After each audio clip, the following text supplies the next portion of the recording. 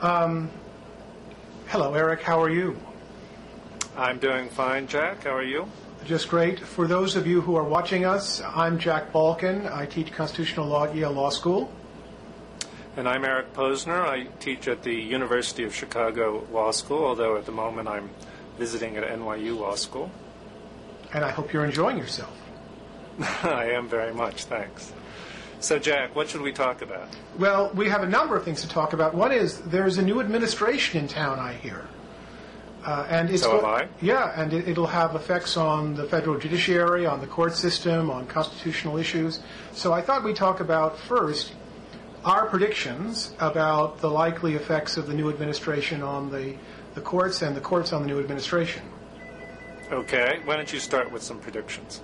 Well, so I assume that we're probably on the same page about what we think is likely to happen in Supreme Court appointments, that most of the people who are likely to retire will be the liberals. Is this not true? That's true. And that would be Justice Stevens, perhaps Justice Ginsburg, and possibly Justice Souter, although we don't know.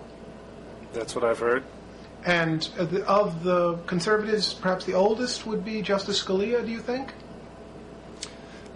You would know better than I, but that sounds right. He's right. In the 70s, I think. Yeah. So the most likely combination of appointments would be replacing liberals with appointments by a Democratic president who would also be liberal.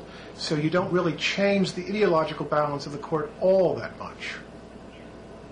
That's right. But I guess a big question is whether he's going to change. He's going to appoint people who are more technocratic or more ideological as replacements? Yes, what do you think? My suspicion is that he will probably produce more Breyers than Thurgood Marshalls. And why is that? That's of course what Clinton did also. Why don't Democratic presidents want to appoint more ideological Supreme Court justices the way the Republicans do? Well, actually, they used to once many years ago, as the example of Thurgood Marshall suggests. I think it's because the Democratic Party now is not centrally focused on any particular social movement, as the Republican Party has been really since Reagan. When a social movement is a key player in a party or dominates the party or basically shapes its direction, then that social movement tends to produce appointees who are more ideological, or at least agree with the basic tenets of the social movement. And that's what we see in the Republican Party really since the Reagan administration.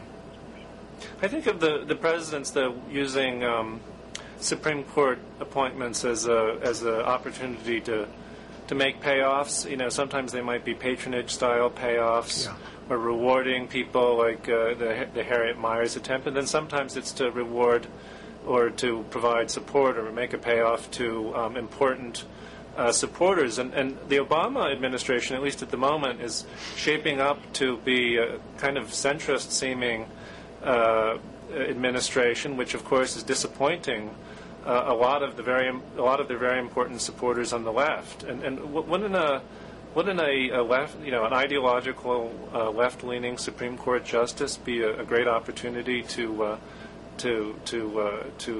soothe some hurt feelings? Yes, it could be a kind of pleasing of constituencies, and you're right. Very often, when presidents choose Supreme Court appointees, they're balancing lots of different combinations of considerations. One, of course, is who did you promise things to, and what constituencies do you have to please, and what demographic groups do you have to be concerned about. And then the other thing, which is true of presidents, is what Sandy Levinson and I call partisan entrenchment. That is, you're trying to entrench a certain set of policy views or constitutional views for the foreseeable future. And I think that will certainly be important to the Obama administration. But the thing that's interesting and the thing that's worth talking about is what kinds of views would the Obama administration really want to entrench? That is, what... Oh, that was what I was exactly going to ask you. So, what do you think about that? Well, I mean, some of them I think will be quite surprising. I think that, for example, I'm not sure that the Obama administration wants to entrench people who are deeply skeptical of executive power, even though many people in the Democratic Party have been skeptical of executive power, for example, me, for some time. I don't think that's his agenda. I think he'll probably look for people who are strong on civil rights, as liberals understand those questions, who are more or less believe in relatively strong federal power and national power. But that doesn't carry with it necessarily a strong skepticism about executive power. Well, it could, though. Don't you think, let's say, somebody with strong civil rights instincts would be skeptical of the sorts of war on terror policies that the Bush administration has implemented, and that I assume, now I'm going to try to say something controversial, that the Obama administration is going to carry on. Do you think, isn't that the case? Yes, but but much of what's going to happen, I predict, the courts won't really have much of an opportunity to countermand. Since it's my guess that much of what the Obama administration will do in the area of executive power is just dial things back one notch. So, Jack, what constitutional issues do you think will arise in the executive branch? Well, I think for one thing, we'll have to pay very close attention to how the administration implements the new FISA Amendments Act of 2008. Okay, can you explain that for our viewers so everybody knows what that means? Right. So there was a big controversy, as you may remember, over the domestic surveillance program that was run by the National Security Agency. And there was a big fight over it. And then in 2007, Congress passed a patch-up bill that basically tided the controversy over for a while. And then in 2008, they passed the FISA Amendments Act, which really revamps the rules regarding surveillance, electronic surveillance. And it really gives enormous new powers to the executive, and it decreases judicial oversight. Now you have oversight of the entire program, whereas before you had judicial oversight of requests for surveillance of individuals. The bill is very opaque, and the parts that aren't opaque are vague. And so a lot of it will depend on how the executive chooses to implement it. Okay, and we, knowing little else, we might assume that the executive will approach this statute in a somewhat more restrained way than the Bush administration. Is that what you think they're going to do, or do you think it'll be the same? I think it'll be somewhat more restrained, because I think that it's not even a question of restrain, more restrain, less restrain. It's really sort of a question about issues of design. Are you going to design a bunch of checks within the executive branch? Are you going to institute various ways for information to flow so that if something is going wrong, people can know it and correct it? And I think that in the Bush administration, I think partly it was due to a relative skepticism about oversight by other branches, and part it was due to the idea that there's a great urgency to get things done and to solve the problem of terrorism. I think the Obama administration is going to have a slightly different take, because we're now 8 years away from 9/11, and you need to put in place things that are going to work over a long period of time. Won't the Obama administration, though, be devastated if there's a terrorist attack and it comes up afterwards that there were restraints put on agents and which restricted surveillance? Indeed, but just the way there was before 9/11, wouldn't that be devastating to them? Are they going to risk that? Indeed, but I should say that no matter what restraints are placed on them, and there were restraints in the Bush administration, they would have been devastated if there turned out to be a terrorist attack. That is, if there's another terrorist attack in the United States, both you and I know that all bets are off, that there'll be a really significant rethinking and re-arguing of the debates we've had over surveillance in the last 7 or 8 years. Why? I mean, why is that the case? Do you think that it makes it sound like you think that the real basis of the debates we've been having is just an empirical dispute about the likelihood that another terrorist attack occurs? So if another terrorist attack occurs, liberals will say to conservatives, "Well, you were right. Now we're gonna get rid of whatever restraints are left." And if it never occurs, eventually the conservatives will give in to the liberals and go the opposite direction. Do you think it's just an empirical disagreement, or that there's a real ideological disagreement going on here? You use the word empirical here. I'm not sure I would call it an empirical disagreement. I'd call it a framing agreement. A disagreement about how you frame the nature of the situation. And I think it often has to do with like what you would call the ability heuristic, right? In other words, the things that are close in time to you and salient to you shape how you frame the situation, and the things that are distant in time from you and don't seem very likely also frame what you think is going on. And I think that if there's another terrorist attack, which is successful, as opposed to the ones that have been prevented in the last 8 years, which we don't know about but have been prevented, I think that'll just change everybody's framing of the situation. Yours also? I mean, knowing about the hazards of the availability heuristic, are you going to change your views, or I hope I do not maintain them? I hope I do not. Okay. But I this is Philip sober talking about Philip drunk. I think you don't give yourself enough credit. I think you can maintain consistency even if another attack occurs. Well, thank you very much. We'll have another conversation. Yeah. God forbid that should happen. We'll have another conversation, and you'll see the tremor in my face, and you'll see my eyes wide open, and we'll play back the high recording. pitch in my voice. Yes. But in any case, do you think? Yeah, go ahead. Yeah, one of the just to put this at a higher level of abstraction.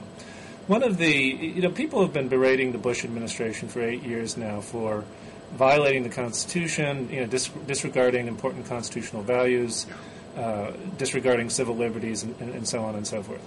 Now, my view about this is that some of this is correct, okay, but a lot of it is partisan. That is to say, people are seizing upon controversial policies that they disagree with and characterizing them as crimes or legal errors, when in fact it's just a policy disagreement. Mm-hmm. And now we have this big test, and at least some people, I don't know whether I agree with this, but some people say, well, now Obama's supporters are backing off a little bit and not at least some of them maybe, and are sort of backing off of a little bit and saying, well, these are policy disagreements that we're going to have to think about. What do you think? Was the Bush administration criminal?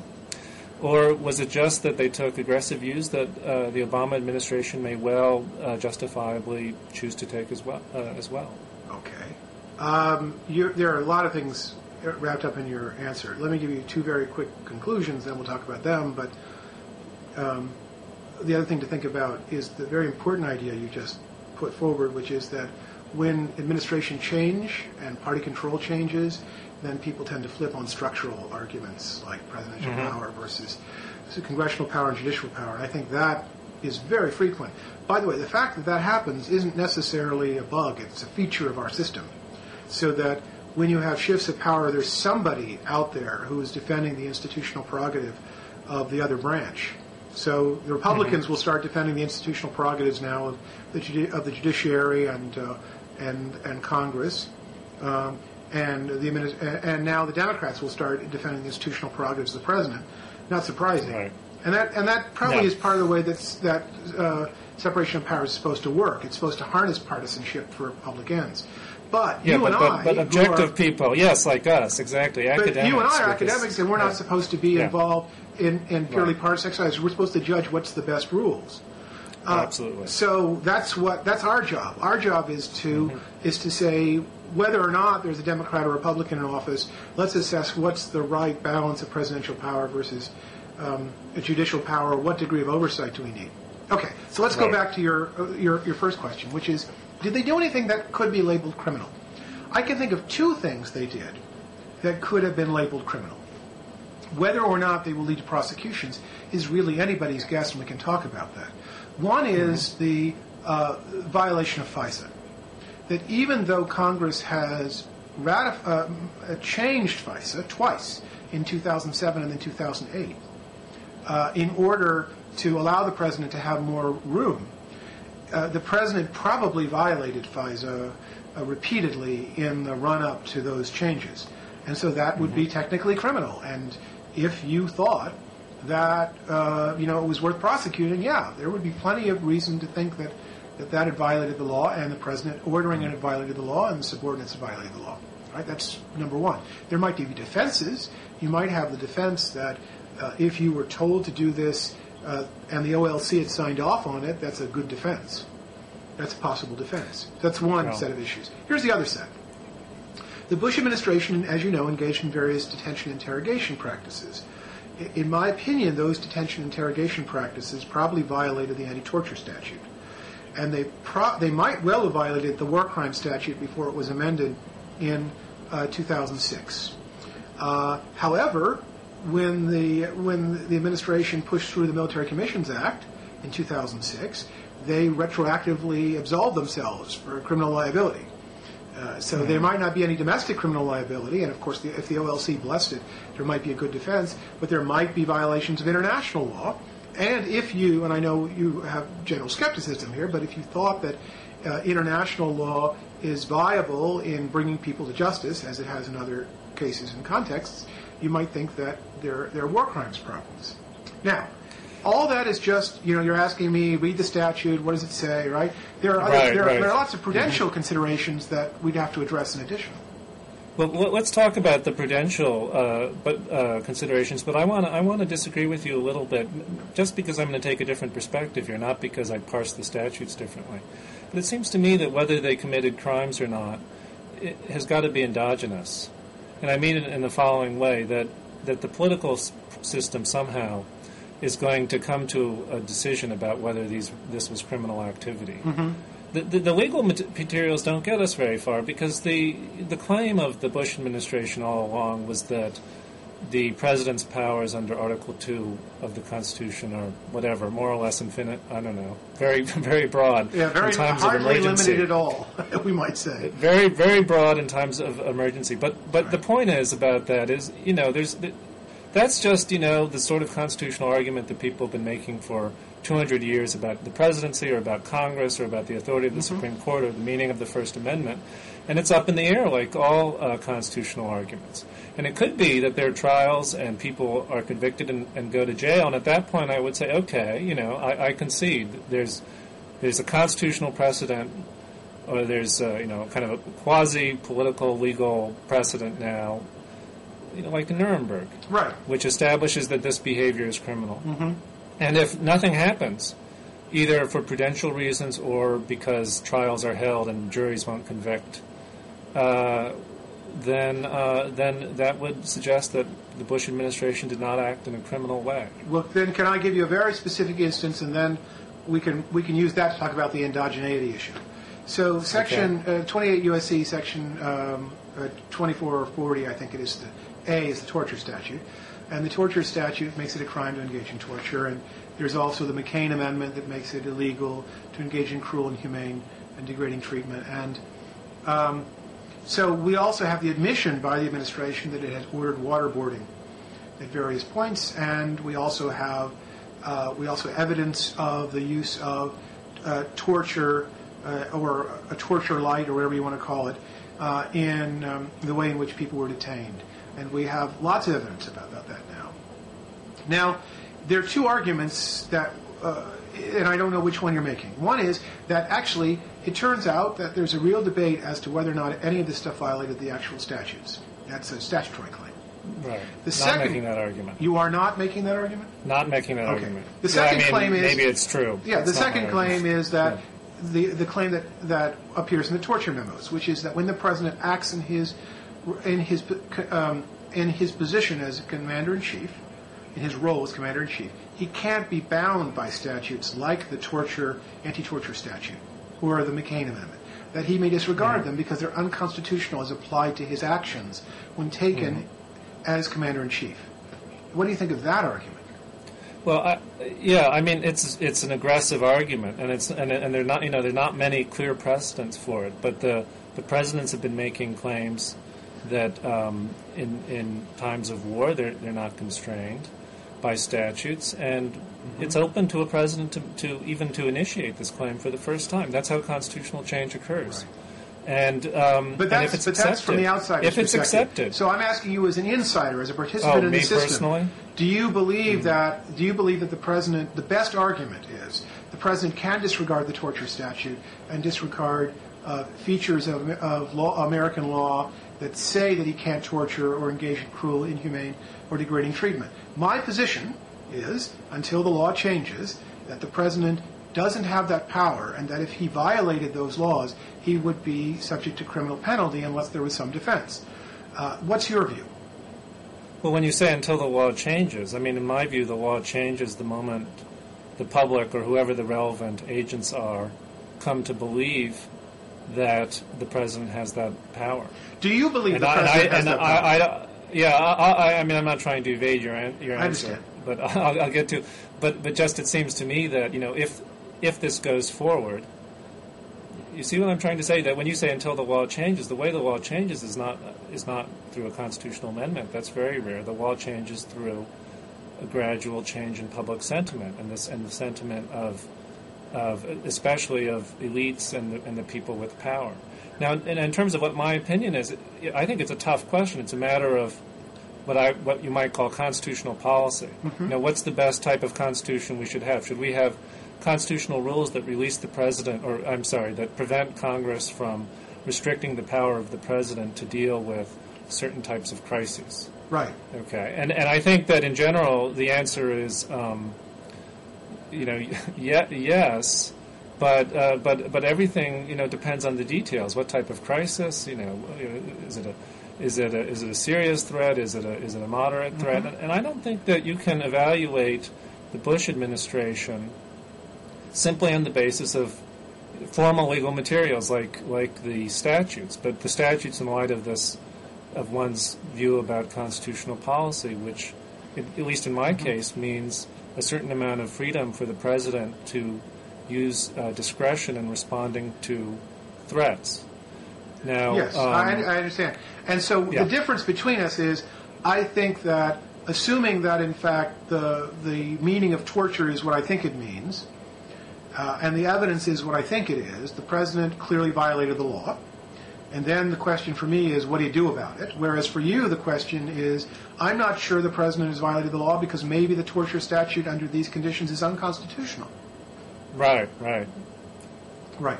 And I'm surprised that you take your view, because I mean, it seems to, but maybe I just don't understand. I misunderstand your general constitutional views, which are embodied. Maybe in lots I of don't different, understand my general constitutional views. But anyway, go well, ahead. But, why is it surprising? Yeah, but I it seems to me view? that surprise might be too strong, but go back to any type of development in constitutional law. Mm-hmm.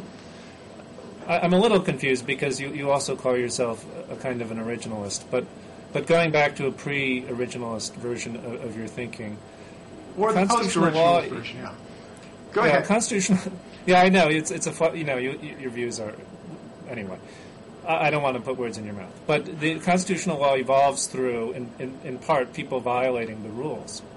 Well, constitutional law involves people making claims on the Constitution which they regard to be the correct interpretations. Well, they say they think it's right, and people eventually acquiesce because it makes sense. Because they agree, they're persuaded. And so what we're doing right now is, in miniature, having a dispute about what's the proper way to interpret the Constitution. Now, when you do that, you are obliged to make the best arguments you can think of to persuade the other person, which is what I understand you to be doing with me. And I'm trying to tell you that I think that, given my views about the Constitution and what the president can do and can't do, that although the president has lots of elbow room, he has lots of room to act in emergencies, if Congress passes a statute saying you can't commit war crimes and you can't torture, that they can bind him to that. Right. And that if he violates those laws, then he is subject to whatever punishments they see fit to bring against him. Now, there may be reasons why they don't bring punishments against them, but my view in some sense is not that different from Lincoln's. Lincoln's view was that it was very interesting, because Lincoln's view said you have to be transparent about what you're doing. You have to say, I'm going to violate the law, and although in good faith I believe I'm upholding it, but other people think I'm violating it. And then I take my chances. If it turns out that I succeed, everyone will regard me as a hero, and they will understand that what I did was right. But if it doesn't, well, that's my view. But if it doesn't, then I will be at their mercy. But the important thing about Lincoln's that's claim, obvious, right? Yeah, important thing about that's obvious. All of that's. I mean, you're attributing to Lincoln and congratulating him for a certain amount of self-consciousness and candor, which is rare in presidents.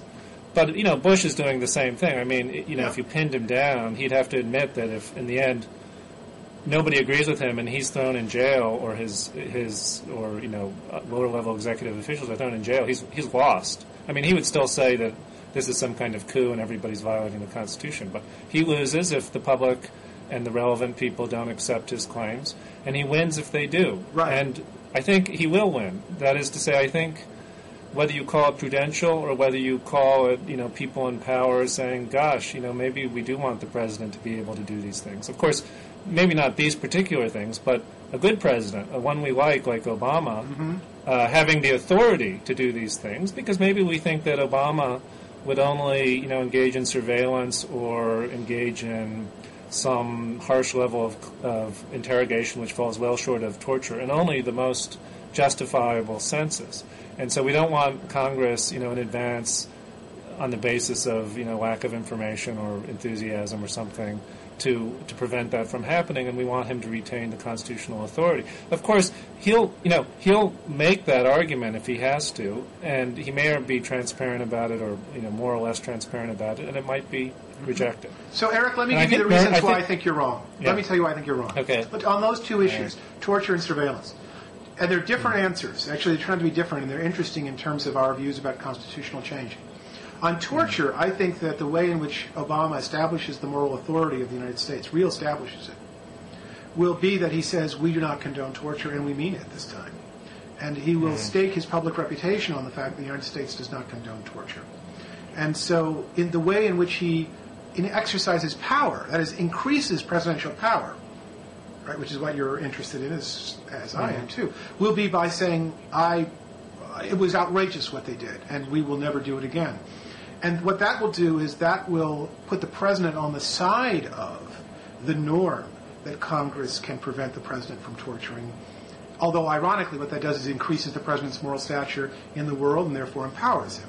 So I think that's what's likely to happen politically, and then it has the effects of reinforcing the constitutional norm that I think is the right norm. That's example one. Here's example two. In example two, with surveillance, what Congress has done, in essence, by passing the FISA Amendments Act, is to give the president statutory authority to do much of what Bush sought to do before the amendments were passed. So Obama never has to say, I'm violating the statute. All he has to say is, I'm following the statute. And so what he does in that sense is, again, reassert the idea that the president is not above the law, but he gets to do everything he wants to do within the law. He might do that, but he might have some, especially with respect to the first, because of the political salience of this issue.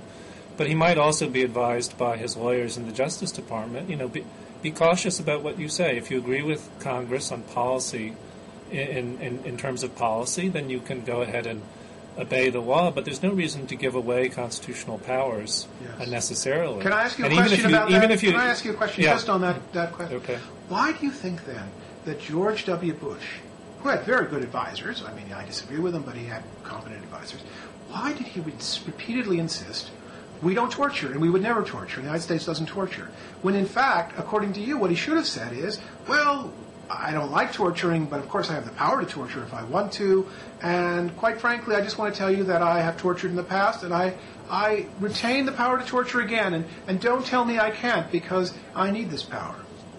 Yeah, because the word torture is a complicated one, which incorporates a moral judgment. Indeed.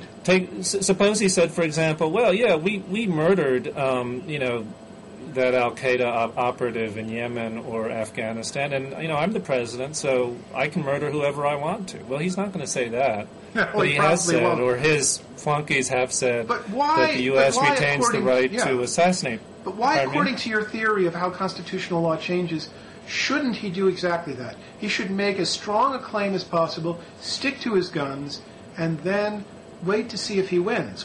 That's not quite what Bush did. It's so interesting looking back. Mm-hmm. He did something like that in surveillance, but not in torture. Well, I think we're just disagreeing, because he has said that they've waterboarded people and engaged in coercive interrogation. I'm just saying that torture has moral valence. It's like saying, it's like saying police are murdering people rather than killing people. Indeed, okay? But the statute, by the way, says that you can't torture And the claim is whether or not he violated the statute. And so the argument he consistently made was not your argument, but the first of the arguments, which is he said, I'm within the statute, but your argument is what he really should have done is said, I don't have to abide by that stinking statute. It doesn't bind me. I'm the president. Well, yeah, because they're rhetorical as well as legal concerns that one has to keep in mind, I suppose, when one is president. And so instead, the argument is made at a higher level of generality. That is to say, I'm the executive.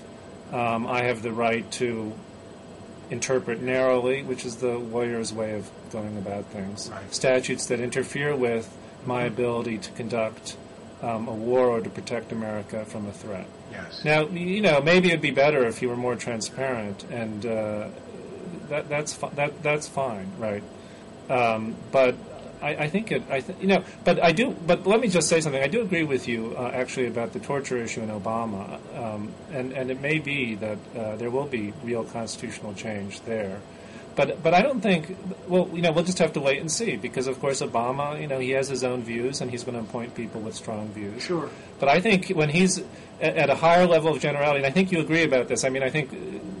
Putting aside controversial issues like torture, but I think you began with this point that he will want to retain a great deal of executive power. He doesn't know who's going to control Congress in 2 years. That's true. And he also knows, just looking back at the Bush administration, that even when Congress is controlled by your own party, it often does things that get in the way of what you think need to be done. Well, let's just turn this topic a little bit to the also interesting question of what do you think should be done? Do you think there should be trials of Bush administration officials for torture and surveillance? It's a difficult question. I thought a lot about it, and I ultimately came up with the conclusion that the best balance of factors is more like a truth commission. Let me explain. I don't know what your view on it. It strikes me that if you engage in criminal prosecution of former officials, you had better be willing to devote an enormous amount of energy to that issue. And we face such enormous crises. We have an economic crisis, and we have 2 wars that are going on, and any number of difficulties, and there's going to be a big fight over the healthcare system. The amount of energy that would be sapped by criminal prosecutions of former Bush administration officials is just unimaginable. It would destroy any chance of bipartisanship in cooperation in doing anything. That's the reason why I think Obama is going to shy away as much as possible from using the criminal process. But of course, there's also a very strong interest on the part of his supporters in getting to the bottom of what happened. Finding out, the OLC memos that authorize certain activities. A lot of people want to know what were those OLC memos that were secret, and what actually did people do, and what did the president authorize. So I think there'll be pressure on the other side for a sort of truth commission, which, without bringing criminal charges, tries to get to the bottom of what happened, and that, of course, will take up a lot of energy too. But I don't think quite as much as criminal prosecutions. Now, do you mean a South Africa-style truth commission where you essentially get amnesty on condition that you actually tell the truth, or are you thinking of something more modest than that? I actually don't know the answer to this question. We can talk about the pros and cons of the South African model.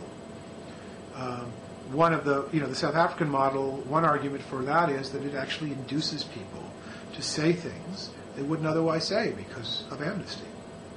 Right.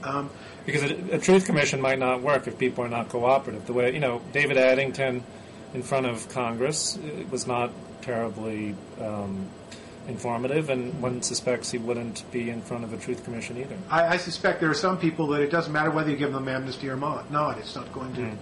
It's not going to really change their way that they talk about things. I suspect that there are arguments, by the way, for not doing the South Africa model. With a character like Addington, maybe the only thing you can do is put him on put him under oath and have him talk, and then of course he's got the issues of the Fifth Amendment, and he also has the perjury problem, and maybe that's the right way to deal with it. But I just want to tell you that you have to decide at the very beginning, what is it you want? Do you want to find out what happened, or do you want to punish people? If you want to find out what happened, you adopt a very different set of strategies in different institutions. If you want to find out, if you want to just punish people, well, you got to choose a very different set of ideas and strategies, institutions. And that's what Obama has to decide very early on. The third alternative, by the way, is let's not. I don't want to know anything. I don't want to know what happened. I just want to move on. In my view, this maybe has to do with my views about politics generally. It's better to find out what happened. Less important to actually put people in jail. And the worst choice is just sweeping it all under the rug. I don't know how you would choose among those three categories.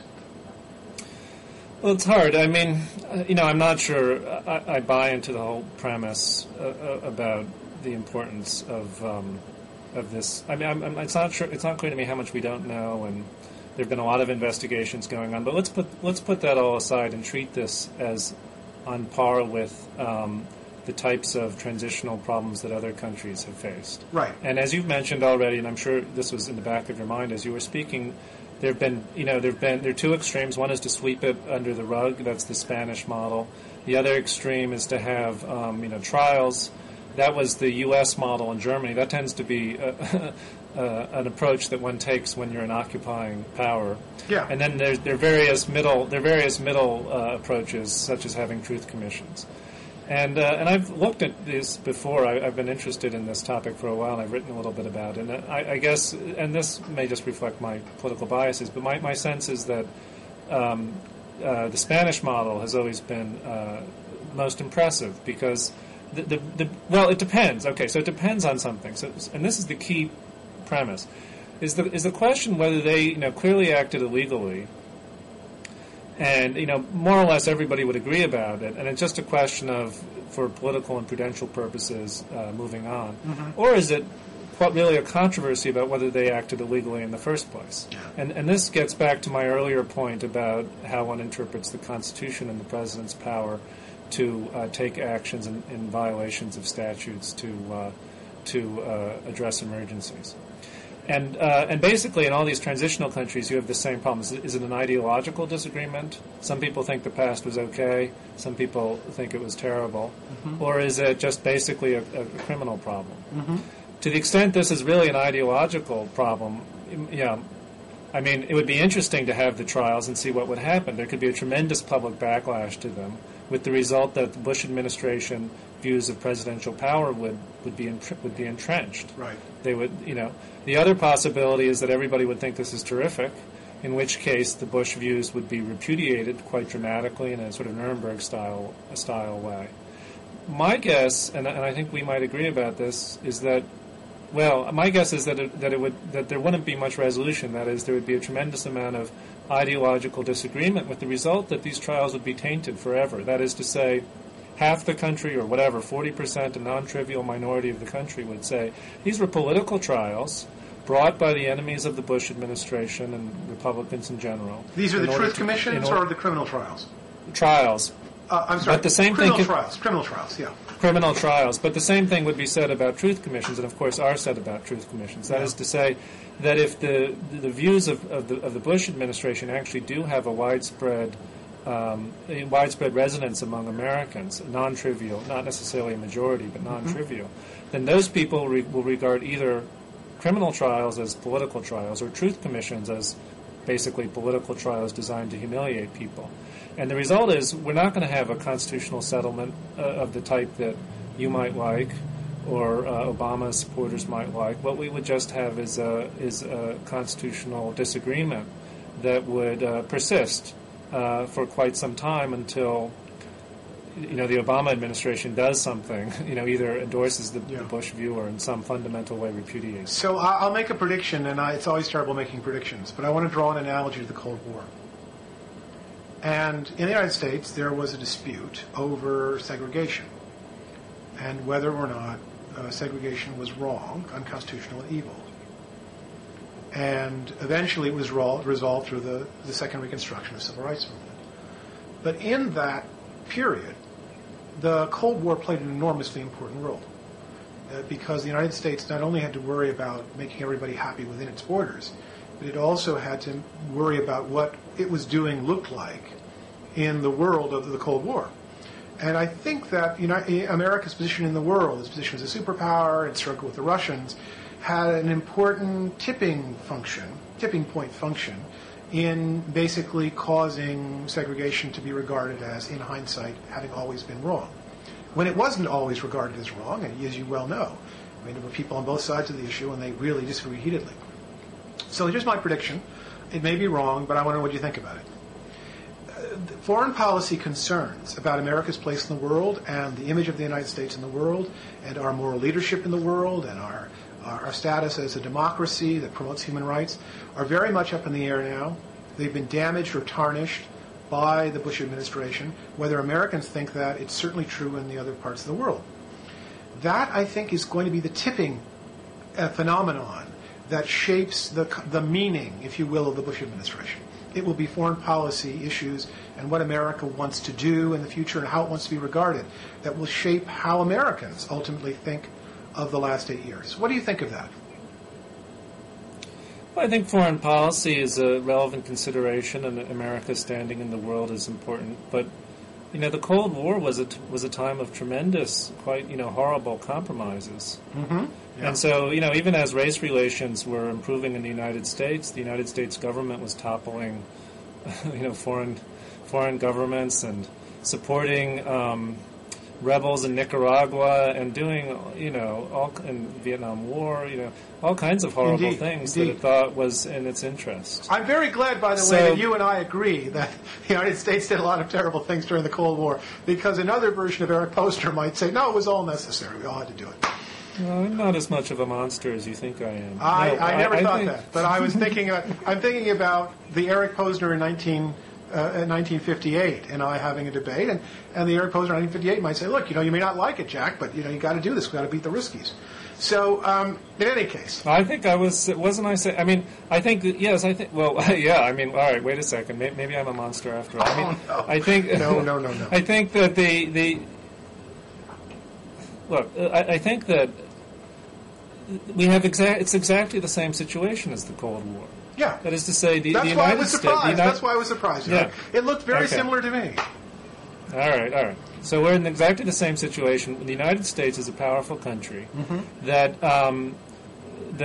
protects itself first and foremost, and in the process, occasionally acts in the interest of other countries as well, which look to it for protection in return for certain things. Okay. So in the course of protecting itself, it does things that seem, on the basis of common sense morality, quite terrible. Yes. Now, in some cases, they are quite terrible and unnecessary, but in other cases, at least from an ex-ante perspective, at the time that the decision is being made, it seems like a reasonable trade-off. We support the Shah of Iran. He's a terrible guy. Right. If we don't, the Soviet Union will dominate the Persian Gulf, or, of course, nobody really predicted this. You get a theocracy in Iran, which is in some respects even worse. All right. So there are these horrible. So all right. So you know what I'm going to say. So now we have the same sort of situation. The Bush administration, I think, made reasonable judgments, which in retrospect turned out to be wrong. Some of them were. I don't know whether they were right or wrong. Things like surveillance and so forth. Torture. I think they were probably right. Torture is much harder. So the Bush administration decided to torture people, basically, to get information at a time of massive uncertainty. At the time, I think it was probably, well, of course, it depends on the circumstances, but at least in some of the circumstances, it may well have been a reasonable judgment to make. It's really actually, if you're just looking at it from this instrumental perspective, it's just very hard to know one way or the other. Yeah. I do think that with the benefit of hindsight, it was clearly a mistake. Well, which was a mistake? Torturing people and that sort of stuff. I think that was a mistake, because it hurt the United States in ways that were much more significant than the ways that it benefited people. But remember, the Europeans were involved in this also in terms of renditions and so forth. They thought this stuff was necessary. They didn't want their publics to know, but at least all these governments were making the same calculation. Right. If we don't deal with these people harshly, Paris, London, Manhattan are going to go up in a mushroom cloud. Well, the more liberal people who made these decisions. I need to ask you, I understand where you're sitting on this now, because it looks to me now like you're kind of agreeing with my view that the meaning of the Bush years in hindsight, will be determined by whether or not people in hindsight think that torture was morally wrong and unnecessary. Well, I don't think torture alone, but I think maybe torture will stand out as, because of its special... Or Guantanamo will stand out as a symbol of what went wrong during the last 8 years. I think Guantanamo is ridiculous. That is sort of a purely symbolic thing. The torture, I very much understand. Why people would seize upon that. Guantanamo seems to me, well, look, they're going to hold these people somewhere. Mm-hmm. There are camps in Iraq and Afghanistan already where they hold people. Yeah. Nobody cares about that. No. I've never really... I understand as a matter of political symbolism, Guantanamo is a big problem and has to be shut. But it strikes me that from a moral perspective, Guantanamo, that is the decision to detain people for a lengthy period of time because they're dangerous, but you cannot charge them and you cannot try them. Mm-hmm. That is a much more difficult moral judgment than torture is. Yeah. I just want to... Can we focus on Gitmo for a second? I want to go back to your idea that you've raised, which is the idea that the moral judgment, or rather the constitutional judgment of later years, is going to be shaped by how the politics plays out. And I kind of agree with that, except that I'm making a prediction that people will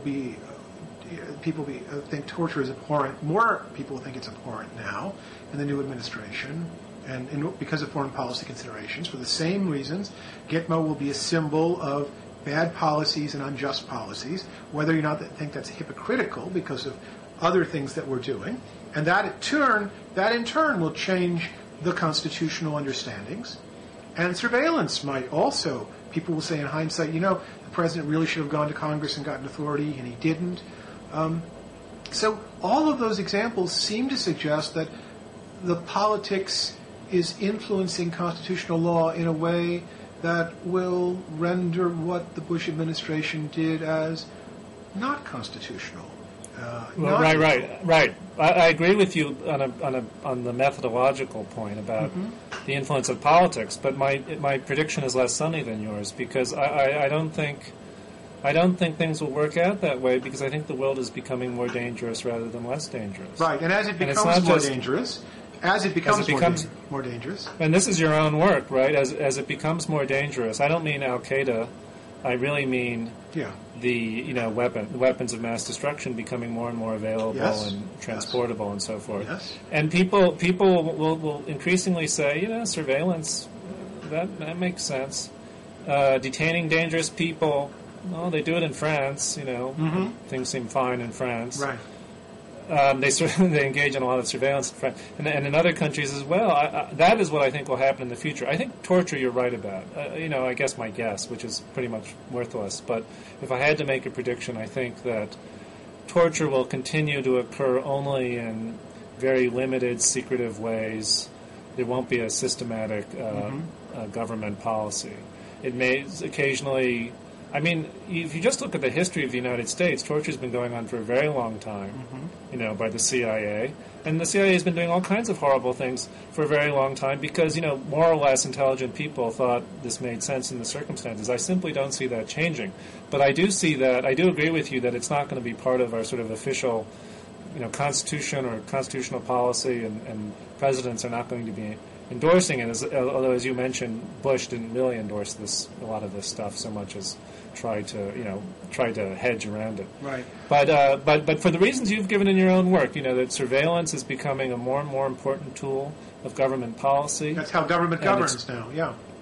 It has to, and people are going to acquiesce because the alternative to surveillance by the government is danger that people don't want to put up with. So I see Obama administration or the next administration after it, Democratic or Republican, gradually over the years acknowledging either enthusiastically or reluctantly changes in our Constitution which give the government, especially the president, more power and limit civil liberties. Now, if there's another big terrorist attack that destroys a city, the Bush administration will look better, and his constitutional claims will look, more plausible. Right. If that doesn't happen for quite a long time, it'll look terrible, and it'll be a symbol of tyranny that will be used as a kind of. But I think there's going to be a lot of trouble as people in the future try both to justify increased government surveillance and searching and detentions and so forth, while distancing themselves from the Bush administration's approach, because I think the government's going to have to do this, and that people will support it. It's interesting, as I think that my reading of history is that when governments try to do things that look dicey, they have no trouble distinguishing the dicey things they're doing in the present from the dicey things that people did in the past. They have no problem. They say, oh, well, this isn't Korematsu. It's not like we're rounding up all the Japanese American citizens and putting them in internment camps. This is far different. So I think that the folks in the future will say, well, this wasn't the Bush administration after all. I mean, we didn't have that crazy Dick Cheney running around doing things. What we're doing is very different. So I'm not quite sure about that. But this is one. As a matter of rhetoric, you're clearly right. It's just the law professors saying, hey, your implicit theory of executive power is really not that different from the Bush administrations, and presumably no one will pay attention to that. But yes, in terms of that's our job. Rhetoric, no one pays attention to us. Yeah. Yes, that's why we're here. In any case, we will see what happens. We'll probably have another one of these in 5 years or 10 years, and then you'll tell me that I was completely wrong. But no, vice versa. I'm sure. Anyway, thanks very much. It was a pleasure talking to you. Okay, my pleasure, Jay. Bye-bye. Bye.